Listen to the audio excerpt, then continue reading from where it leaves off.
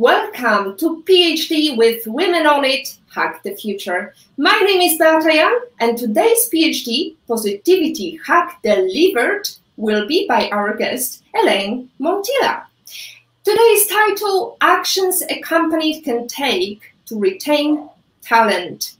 Let me remind you, this is a grassroots community that focuses on women on IT, inclusive forum of women in technology, startups, female leaders who are supported by men as well.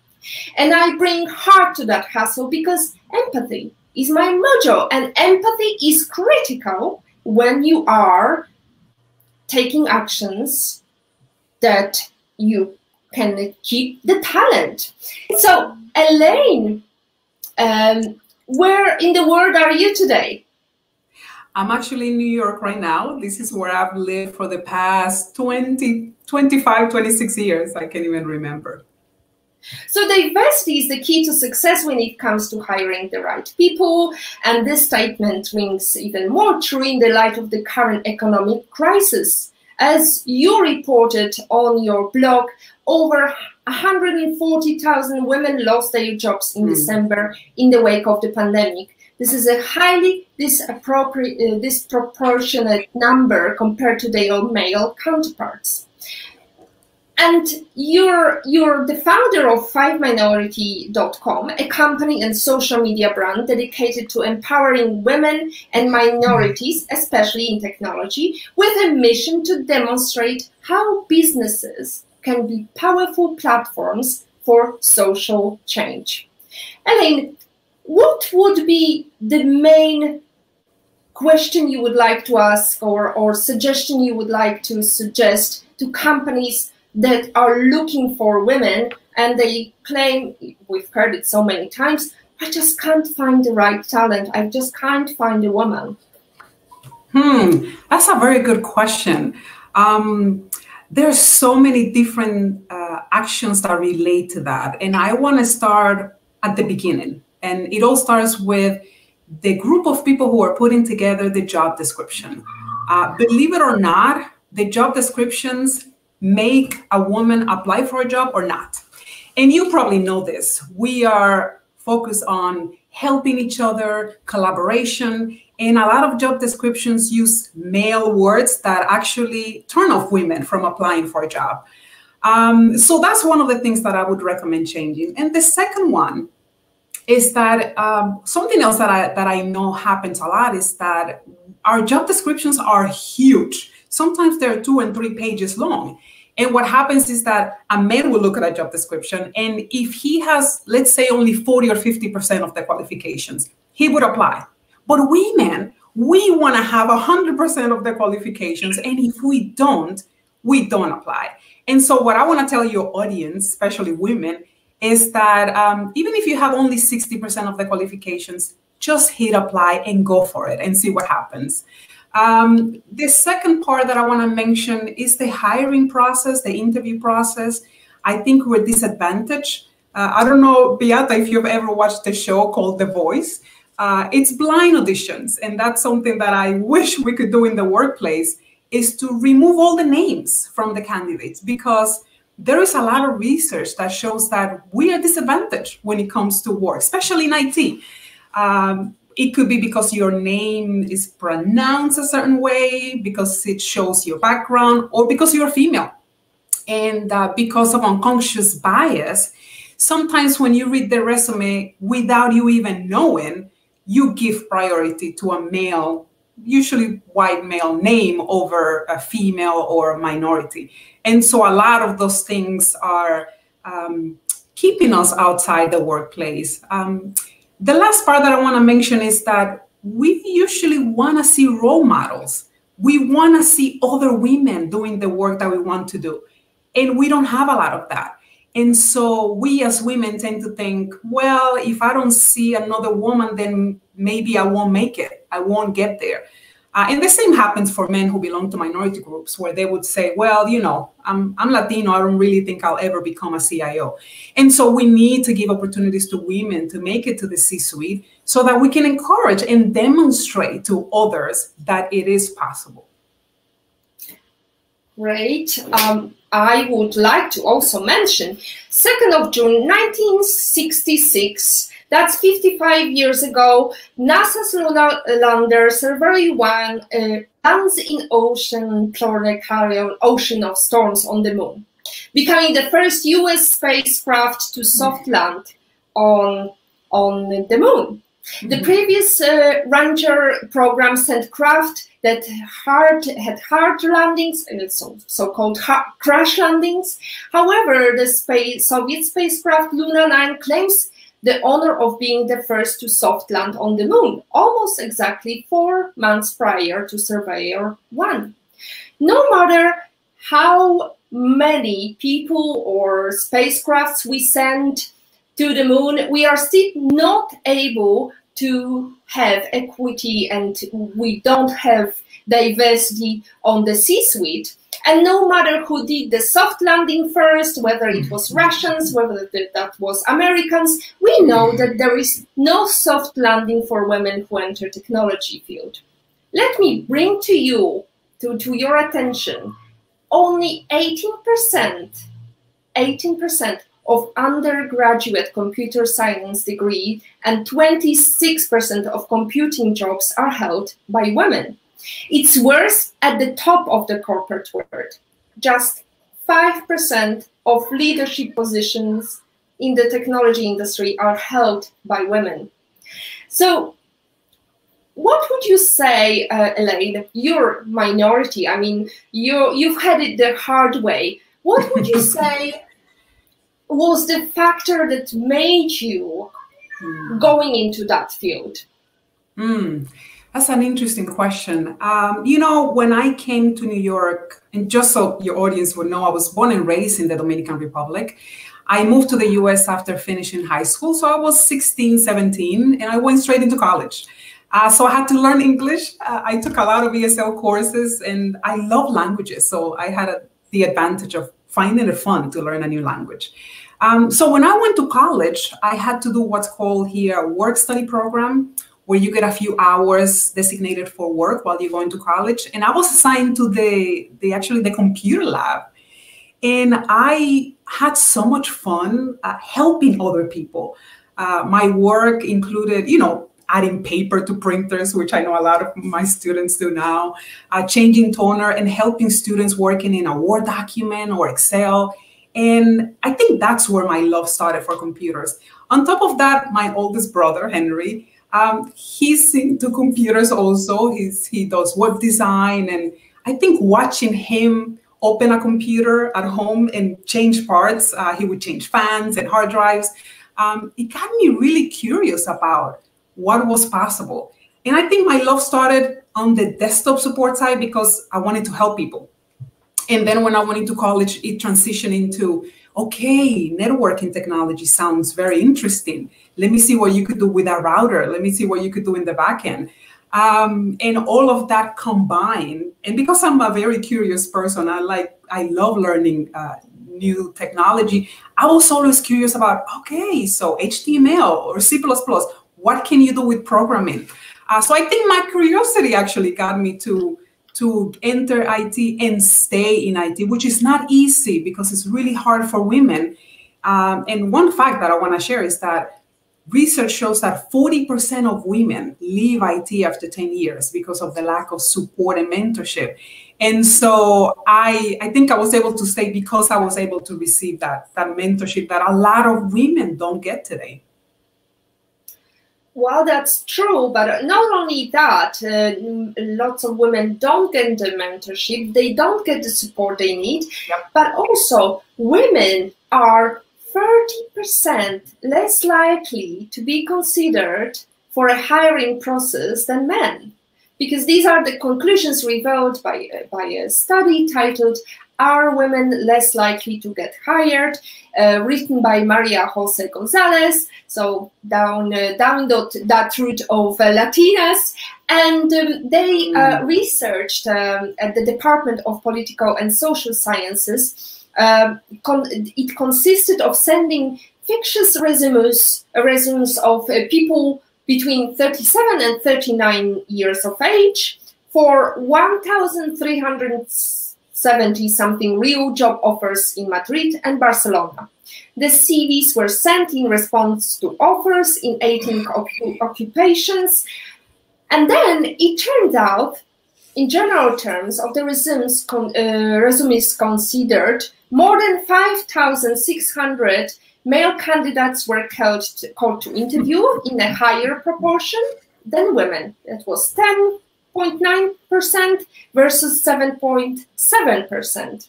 So not only we are lowering our chances, as you said, Elaine, by not applying for jobs because it seems to be overwhelming. We don't really believe in ourselves, but also once you send that resume, you're not going to be invited to the interview because you're a woman. So I actually, Elaine, maybe you have similar stories. I remember I was in Berlin a couple of years back for a big conference, lots of people. It was a so-called Southwest in Europe. And I remember going to Zalando's offices. We were talking about bias, and they had a brilliant panel consisting of you know, different gender, different backgrounds, and people with different orientation. And they were talking about the blind CVs and how progressive they are. But still, at the end of the conversation, I noticed something that was so obvious to me, but it didn't occur to the organizers, because at the end of the meeting, who was gathering all the dirty dishes? It was 4 women and 1 guy who was just pushing the trolley. So how do we fight that ingrained bias? Do we question ourselves? Is there a way you would encourage people to think how to go outside of that thinking process? Yeah, that's a good question. And I think as a woman, each of us can share maybe 5 or 10 examples of similar things happening. You know, I've had meetings with vendors that would come in and address one of my directors, who's a man, instead of me thinking that he's the CIO. And so it happens a lot. And, you know, for me personally, I've entered into this, I've evolved into this spiritual practice in the last few years. And I think that has changed the way I see myself and the way I see others. It's not easy because like you and I mentioned earlier, bias is unconscious most of the time. And so we're not even aware that we're doing it. I know that training helps a lot. I've done some research on bias training, and I've read a lot of articles that talk about it. And one of the things that I read a lot is that as a company, you cannot just have bias training once for every employee and then forget about it. It needs to be consistent, and it needs to happen every year, because as humans, a few months later, you forget everything that was shared. A second thing that I would mention is that it needs to be included in the culture of the unit, of the department, of the company. And that would allow you to have constant reminders. So one example that I can give you is that if I have team meetings, I am mindful of the people who are speaking at the meeting. And if someone gets interrupted, I bring it up and I mention it. Something else that I know a lot of companies are doing is creating these rules before a meeting starts so that everyone is in agreement. We will respect each other.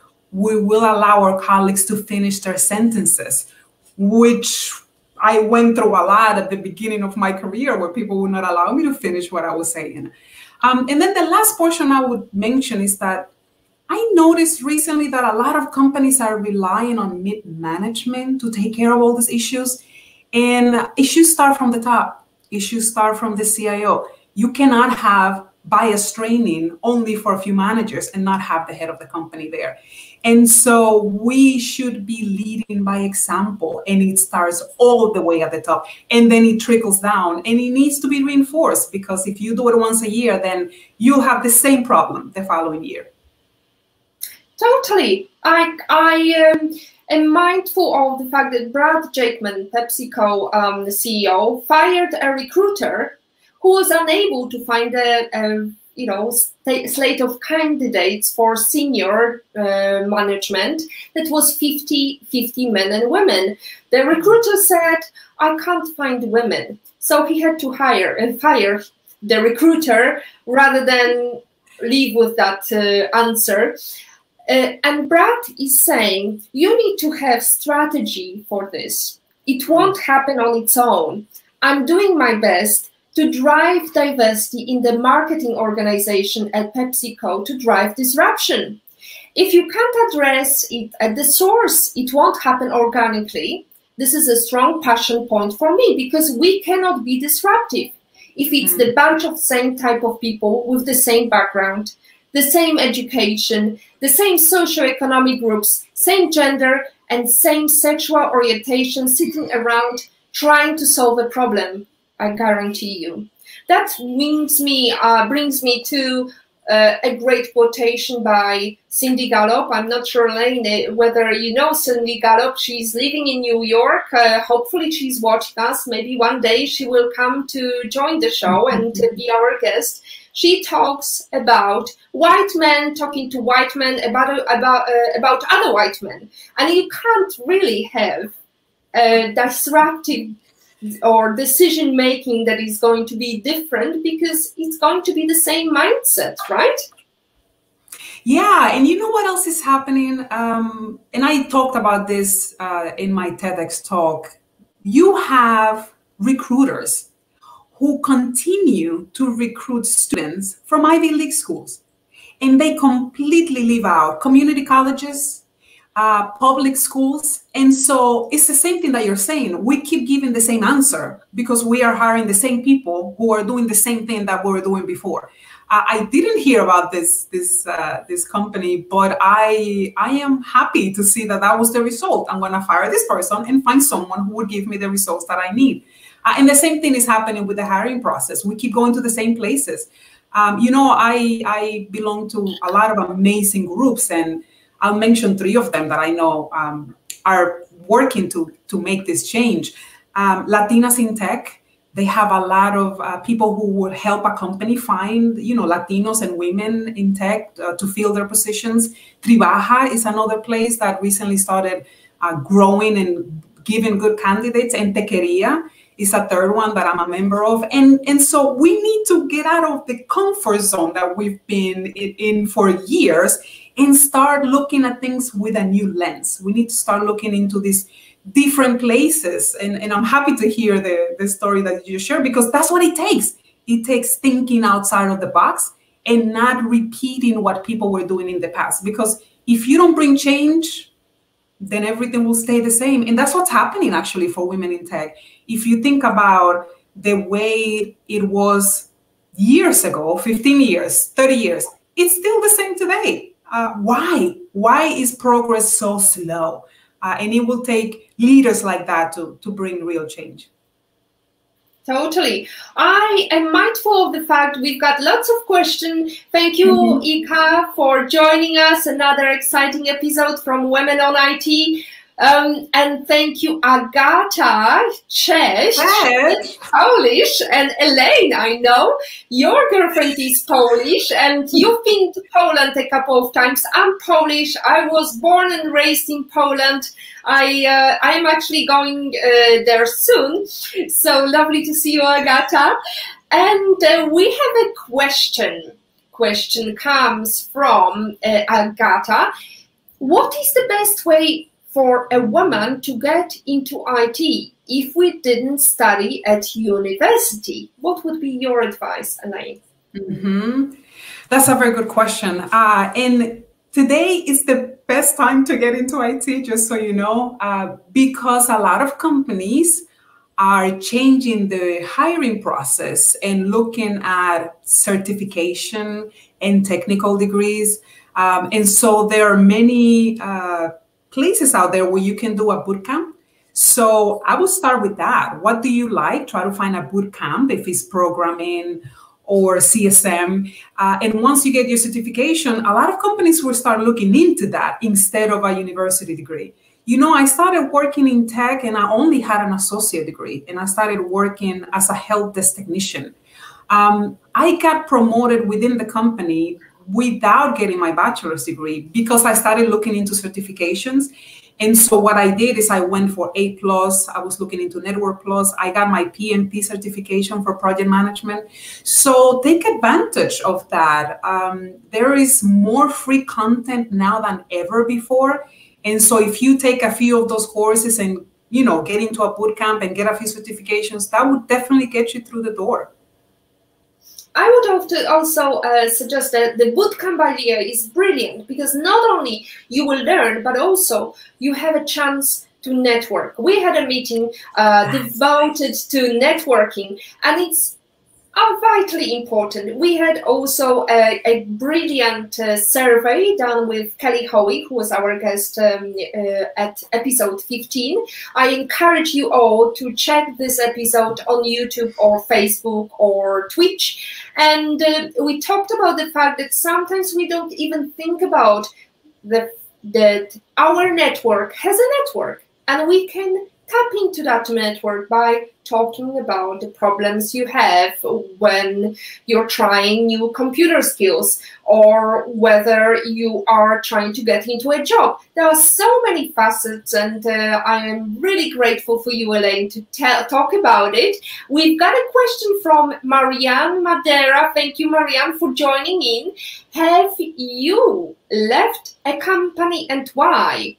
That's his question from Marianne. If you could give an advice to them, what would it be? Yes, I love that question, Marianne. Thank you so much.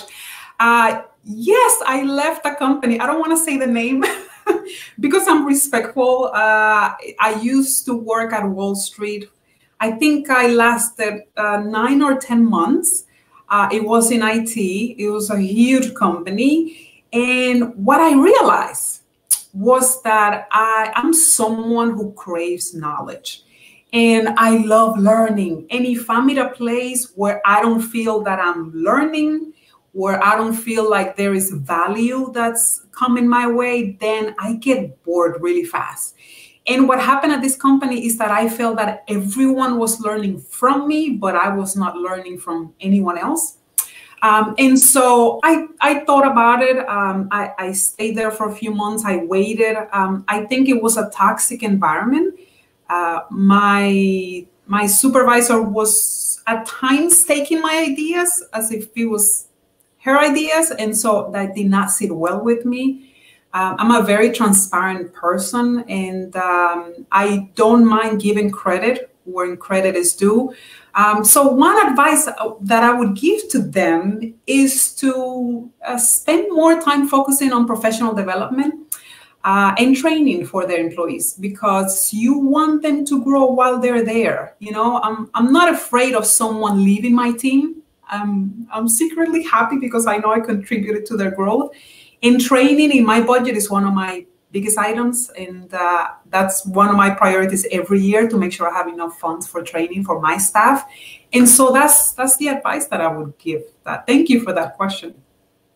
That's a tricky one. We've got another one from Ika. So we are gathered today to talk about actions a company can take to retain talent. So Ika is asking, in your experience, what do you think is the most common reason why employees leave, and what is the best way to approach it as an employer? So to help you, whether you're employing dozens of women or men or whoever your talent is, let's see what Elaine has got for you prepared. Yes, very good. What do you think is the most common reason? I'm going to say that most people leave their managers. They don't leave the company. And so you want to be mindful of the relationship that you have with your direct reports and the way they feel about you and your support. Another reason is the lack of support and mentorship. I think people like me at that company that I mentioned before, we want to grow. I mean, we want to learn and we want to contribute more. to the company. And so I think in the end, it's a win-win for everyone. So the best way to approach it as an employer is don't wait for the annual review to talk to your staff. I think it's a constant conversation to find out how are they doing. And yes, during the annual review, create a plan for the following year and talk about their goals and talk about your expectations. But don't wait for the year, find out what's going on every week, every few weeks, every month. Check in with them constantly. Say thank you, praise them in public. I think that's another reason why people leave, because they don't feel appreciated or because they don't feel like their voice matters and they're contributing to the team or to the company. Agree. Agatha is thanking you. Thank you, Elaine. Great advice. Whether we studied but not or not IT or have not been to university. So I hope, Agatha, you're gonna be tapping into IT soon. So we need you. Yes, we fingers crossed. I just make so many notes, Elaine. You're so full of quotations. I love it. So you talk about the leadership role, how difficult it is to lose touch with your employee. So maybe you could tell us what was the most inspiring style in the leadership or type of a leadership that you think is most successful in keeping the talent in the company, whether it's IT or beyond IT? Yeah, if I could choose one only, I'm going to say emotional intelligence. I don't think we give enough credit to emotional intelligence. And for those of you who don't know, is the ability to, for example, enter a room and read the room. And I think that is crucial. It was crucial for me, especially knowing, when to say what I wanted to say, when to keep a comment to myself. And even while you're having a conversation in a meeting, knowing how other people feel without them saying anything. I'm able to do that now because of emotional intelligence. I've actually taken a few training sessions. Don't think that I got all of this by myself. But I think, that and being vulnerable. I always say that vulnerability is one of my superpowers. I'm transparent and I want people to feel supported, and I want people to understand that I am far from perfect. And I think a lot of leaders send their own message by only showing their achievements and when everything goes well. We're very imperfect, and it's okay to say that. And so if I made a mistake, you will hear about it. And if you did, you will also hear about it, because I want to talk to you about the lessons that came from it. So I would say emotional intelligence and being vulnerable and just seeing others as human without all these titles that people want to attach to other people. Be vulnerable. That's actually quite interesting, because I think the style at the moment that we've experienced for so many years is the style of a male, very strong, superpower. There is no tears shed, and I am afraid that this is the style that everybody is craving for. And you're talking about vulnerability, about your talking about what went wrong. And I'm just wondering, isn't it going to be taken? You're not going to be taken advantage of if you're showing your vulnerability. I mean, in a big corporate world, it looks like a dog eat dog. So that's I'm going to be devil's advocate and talk about that. Yeah, that's really good. I love it. I love it when we disagree. You know what? I think that especially during the pandemic, we have come to realize that the old style, and is the style that I'm trying to get rid of, I'm in charge and you need to listen to what I'm saying. It's not working. People are tired of it. I know my staff is tired of it, and that's why we've been together for 16 years now. I think that we want more compassion. People no longer want to have a double life, you know? You act a certain way outside of work, and then when you come into work, you have another persona and you have to be a different person. I'm tired of that. I'm sure other people around me are tired of that. By being vulnerable, by listening to my staff, I am not leading them, right? I am the leader. I am still looking at the work that needs to be done. I'm still following up on the projects that need to be completed. All of the work that needs to be done is getting done. And in order for that to happen, I don't need to scream. I don't need to yell. I don't need to show them who the boss is. I think that is so outdated, and it's one of the things that I'm hoping would change. And I think the new generations are aware of this, and they're working very hard to show that this no longer works. And so I think this is the way of the future. And I'm excited that I'm one of the first ones to do it, and I think that others can do it too. Brava, sister! I I would love that too, because that's definitely way more progressive style.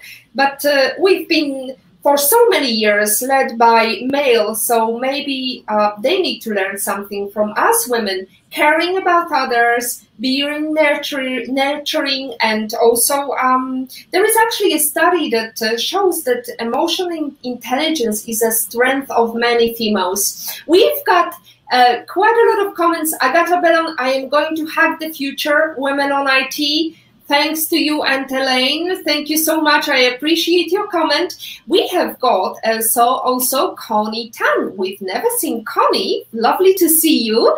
Elaine is really inspiring. There you go. Thank you so much for the many great insights. Thank you so much, Connie. That's really, really good of you to tell us and turn up. And we hope we can answer your questions if you have some, or just be with you tonight.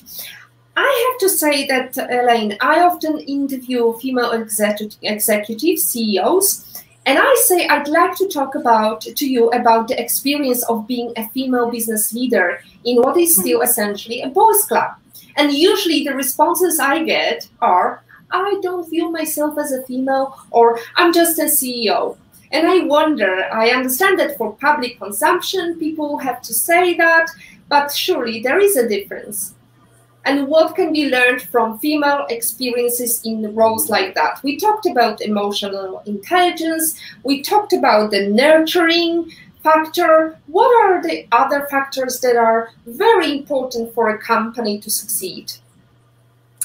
Yeah, you mentioned that I don't see myself as a woman. I'm trying to think what that means. I see myself as a woman very much, and I'm proud of bringing the nurturing and the collaboration and the love that I bring as a woman. I think that in the past we've been taught that those are negative traits that we need to hide, and that cannot be farther from the truth. Being a woman in tech, it's hard on its own, just that. So for me, it was probably 3 or 4 times harder because I'm a Latina. And so when I first started in IT, I had a very heavy accent. And I was actually quite ashamed of it at the beginning because I could notice people were like looking at my lips to understand the words that I was saying. And so I had to overcome that. Also, my curly hair, I grew up thinking that my hair needed to be straight because if not, people would look at me in a different way. And I'm also a member of the LGBTQ plus community. And so you could imagine put all of that together on one person. It was challenging, and I think it still is. By the way, happy Pride to everyone watching and celebrating.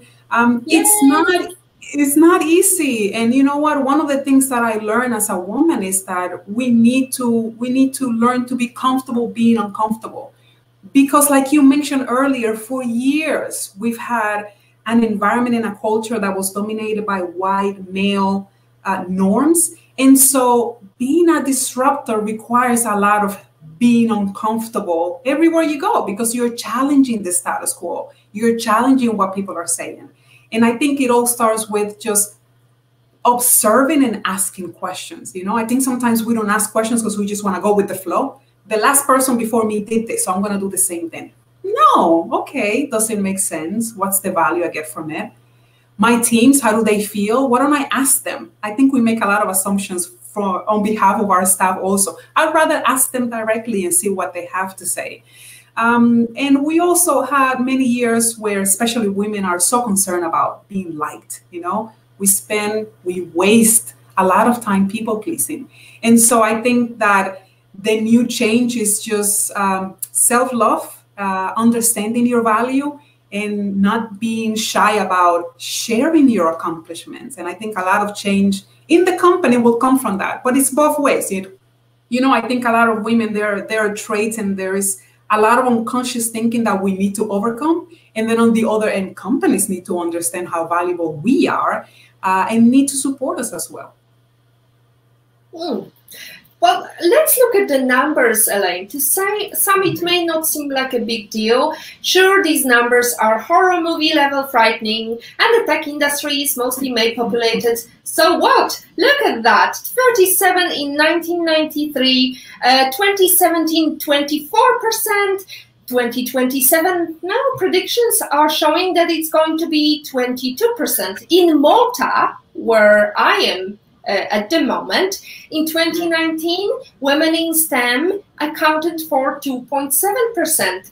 In 2027, I am scared to even think about what the numbers might be. Well, for one, this glaring gender gap in tech means our businesses aren't doing as well as they could be across all industries. Because women-led companies have historically performed 3 times better than those with male CEOs. This trend is true with startups too. The venture-backed companies that were acquired most often had 7% share of female execs as opposed to 3% at unsuccessful, unacquired firms. Even the most valuable and innovative tech companies out there struggle with these gender-blind issues. Take the search engine behemoth, for example. Google has only 33% female workforce. At Facebook, it's even worse. The technical workforce is only 23% female. And I think there is this concept of we don't like to brag, or we've got the imposter syndrome, or maybe I shouldn't talk about what I have achieved. And actually, I started a campaign last Sunday, I think, or Monday. On Monday, I started a campaign about bragging about your achievements. Very few women joined that, and I want to do it every month. And I want us to be able to talk about the smallest achievements you've made. So, Elaine, what is your idea how to brag about your achievements? Yeah, it's funny you mentioned that. You know, I notice that a lot. Every time I get questions from an audience, mostly from women. And so I decided to write a blog about it on how to become your biggest advocate. And what I learned, you know, especially for us, for Latinas, we were raised being told, be nice, sit quietly, don't raise your voice, and don't get too much attention on yourself. And so we carry that all the way till we are adults and in the workplace.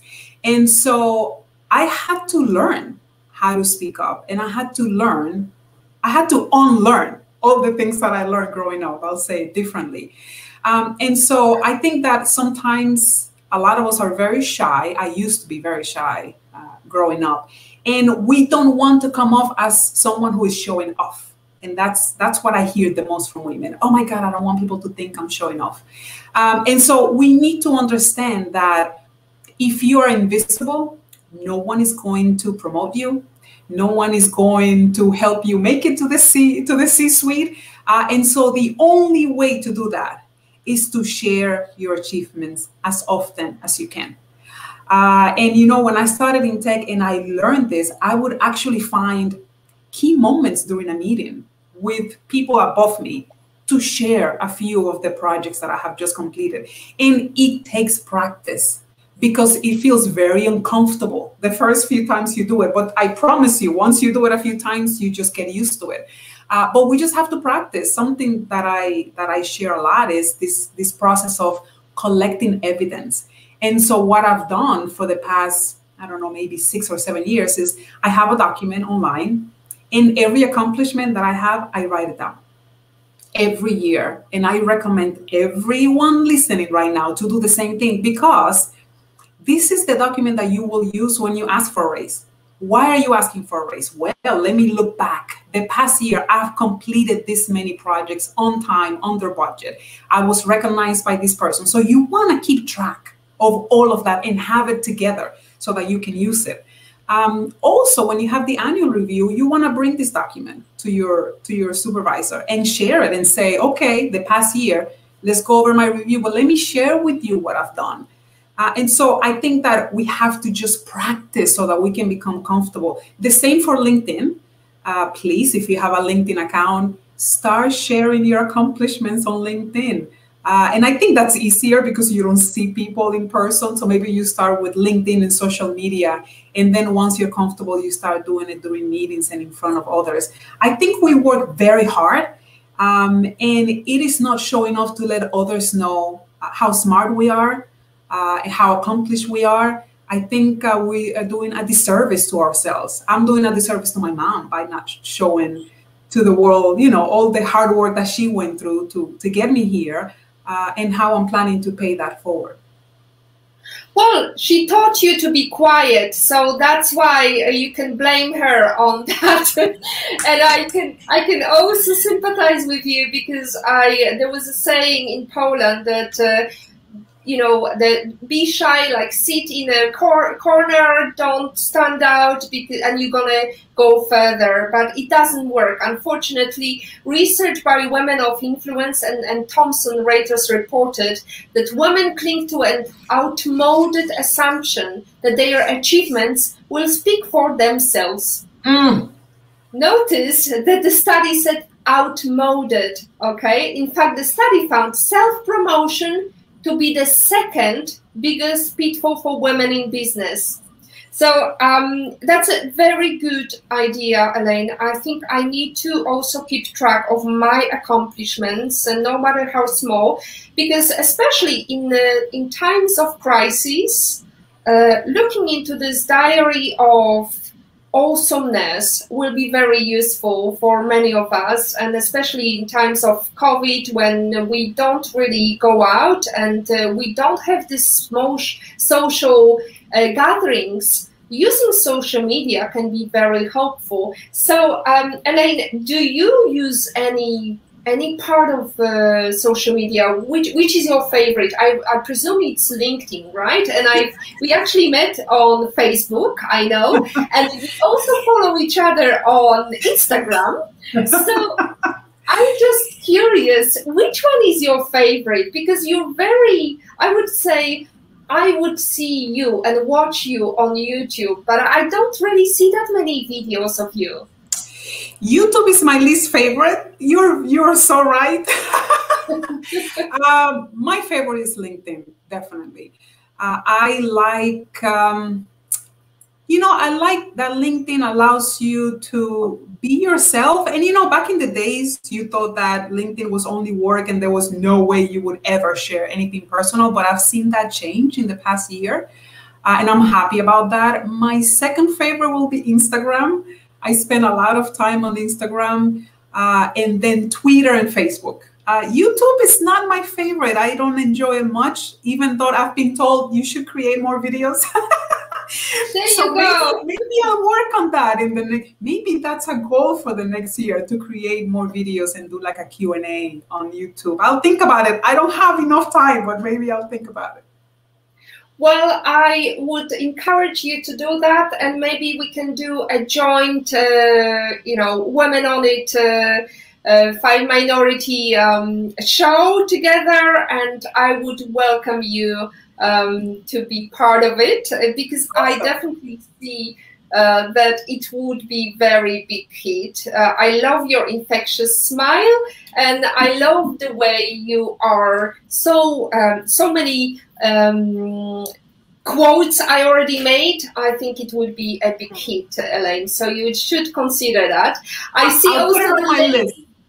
Yes, so the ladies in the production are smiling from ear to ear. So that's that's definitely something to consider. So Elaine, I think for me, I'm going to talk about my experience, how I felt sometimes. I feel like I'm fooling people by bragging about myself, and sometimes, you know, because English is not my native language, I find it difficult, and sometimes I stutter, and you know, I'm scared as well. So what is your advice, how to overcome that fear of you know, not bragging about yourself, not promoting yourself? How to tackle that challenge? Yeah, I can tell you what worked for me. So I don't like making New Year's resolutions. I never do that. What I do instead is I choose a word of the year. And so I have a bracelet. I don't have it with me right now. I have a bracelet that I get from intent.com, and I select a word that would guide me every year through meditation. I meditate daily. And so I had a year where the word that came up during meditation for me was self-love. And I spent so I put self-love on my bracelet and I would look at it every day. And so I spent an entire year reading about self-love, understanding what self-love means. And I think that prepared me to understand that I have so much value. I love myself so much, and I have so much value. And the amount of contributions that I'm making to the world are so big that the world needs to see them. The world needs to hear about them. And I think a change in my mindset is what helped me with that, because I no longer saw it as me showing off. I saw it as me being a role model for the young girls that are coming behind me, for my nephews, for all the girls that I mentor, because I mentor a few of them. And so I changed the way I saw it, and I saw it as me helping other women and contributing to their growth. And so I think that was the key for me, just knowing that, you know, I'm smart, I'm important, and I love myself so much. I also write affirmations. I don't know if you're familiar with those. And so I would write affirmations in a notepad. I love myself so much. I'm smart. I am capable. And something else that I want to mention, we were talking about collecting evidence before. And I hear a lot of women dealing with what's called imposter syndrome. Some people say that doesn't exist, but I think a lot of people go through it. And so whenever you feel like you're doubting yourself, that is the perfect time to go to that notepad or go to that file on the computer and read your achievements. And it helps you deal with that imposter syndrome that tends to, you know, come in every once in a while. So I think for me, it was just understanding the value that I'm giving to others. And it's a change in mindset, and it takes a while. It doesn't happen overnight. Well, I can tell you that I think, Elaine, we have got already trolls, so that is definitely a proof of your visit on Women on IT channel. Very successful. The troll is suggesting we have start having cute babies. But let's go to the more positive note from Agata Bellon. We want more Q&A on Instagram and other channels with Beata and Elaine. What do you say to that, Elaine? More Q&A. We can definitely work on that. We need to schedule it. We need to schedule it. Maybe we'll have a YouTube channel or something. We can definitely talk about it. Thank you. Absolutely. So, Elaine, let's move to what is happening in your world, because I know you're working on your blog. What is happening in your world at the moment? Yes, so I have a goal. So I have goals every year, and for this year, I really want to create a course, an online course. One of my signature talks is you know, how to thrive in a male-dominated environment, and I think that the content is valuable, and a lot of people are asking for it. So I want to create an online course so that I can have a bigger reach and people can see the content without waiting for me to speak somewhere. So that's one of my goals for this year. I also want to collaborate with other people like you and maybe create new content together.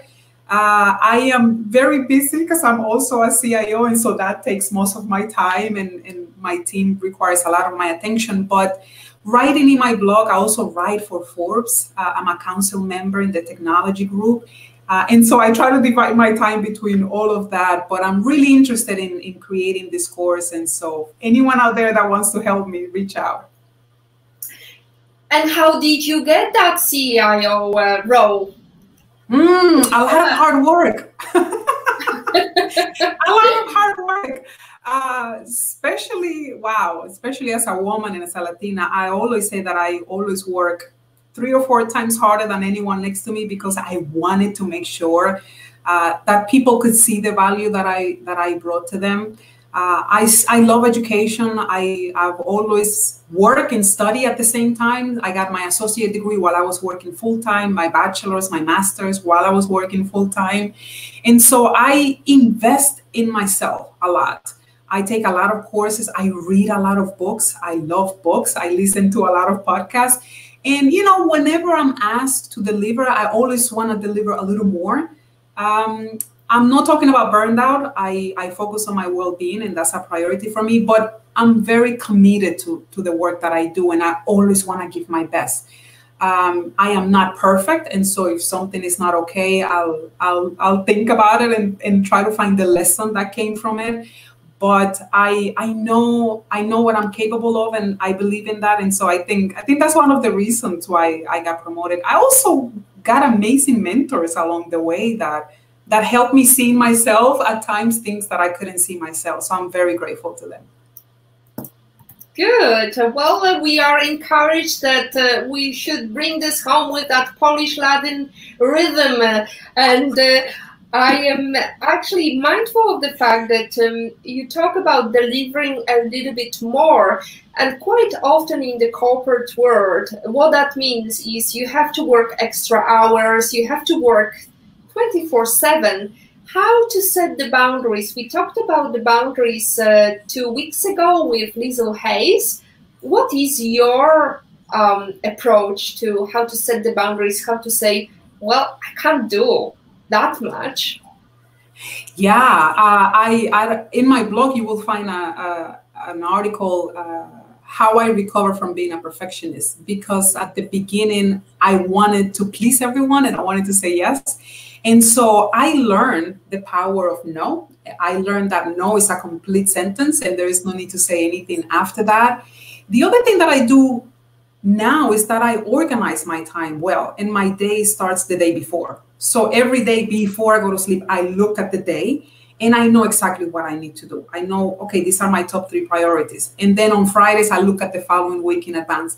And so I'm not overworking myself. I'm not working till 11 or 12 midnight.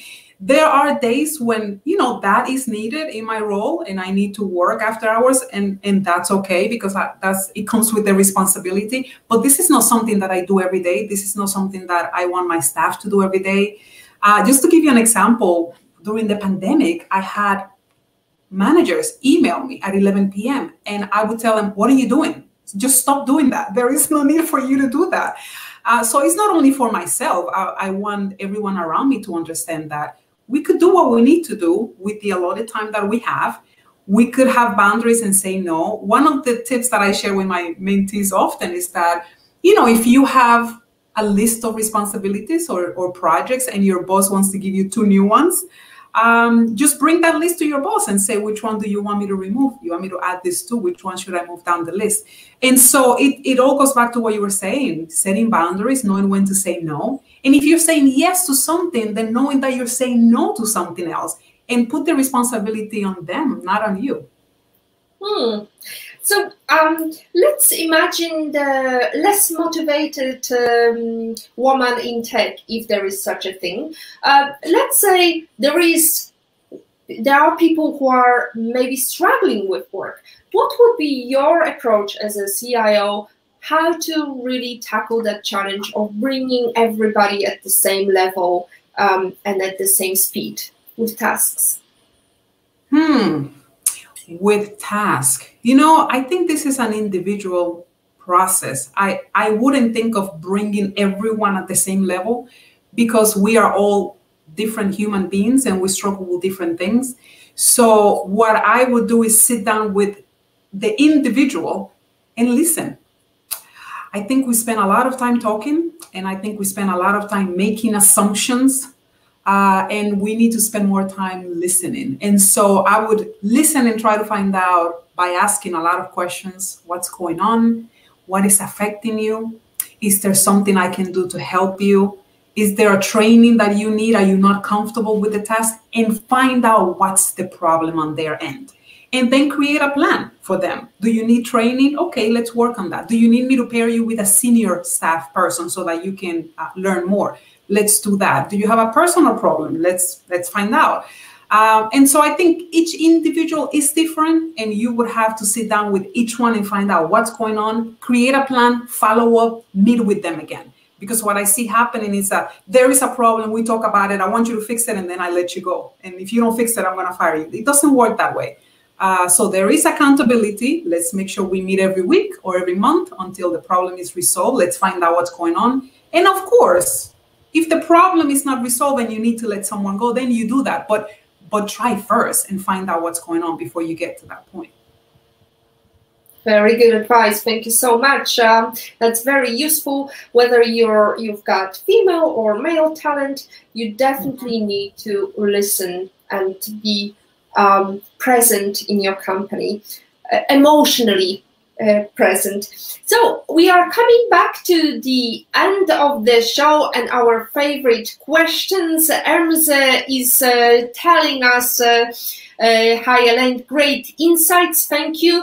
I can see she's making notes. I POV'd in Patrick's opinion. Another fabulous show, ladies. Great insights from Elaine Montilla. So Elaine, there is your time to give us your favorite life lesson quote. Can you share how that was relevant to you in your life? Yes, this is an easy one for me. So I am a spiritual person, and Dr. Wayne Dyer is someone that I love. He sadly passed away a few years ago. And my favorite quote comes from him. So I'll say it slow so that you can hear it. And it says, when you change the way you look at things, the things you look at change. And I'll say it again. When you change the way you look at things, the things you look at change. And it brings me back to that changing mindset. We grew up in a society that has been telling us what to do and how to behave. And so I've been put into so many boxes. And I realized that what society thinks a Latina could do is not real. I define that myself, and I do it every day. What society thinks a woman can do is not real. Someone put that together. And so I want to define that for myself. And that's why that quote resonates with me so much, because we as humans can pause and try to figure out what works for us instead of what your teachers want you to do, what your parents want you to do, what society wants you to do. You know, I only have one life, and so I'm going to take advantage of it.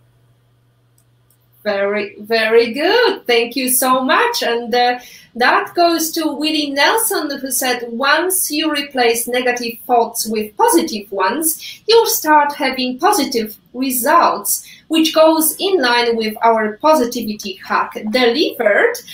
Elaine, and final question that always comes, because pandemic is not over yet, but we can daydream and think about where would you take one person in the world and who it would be to have private breakfast with? Private breakfast. Beautiful. It would definitely have to be Eckhart Tolle, Tolle. He's my #1 spiritual teacher. If you follow his work, he wrote the book, The Power of Now and A New Earth. And A New Earth completely changed my life. I would love to sit with Eckhart Tolle, probably in my backyard, having tea. and just talking about, life and the pain body. He talks a lot about the pain body and how to be more present, how to be more mindful, and how to make sure that we observe and respond to everything that happens around us instead of react. And so I love his work. I love his books. A New Earth is, I call it my Bible. And so it would fill me with joy to be able to sit down with Eckhart Tolle one day. Fantastic. Well, thank you so much for Elaine for all your great insights. I love them, and I'll definitely have a life lesson today with some of your great suggestions how to make a list of things that you're proud of, that you achieved.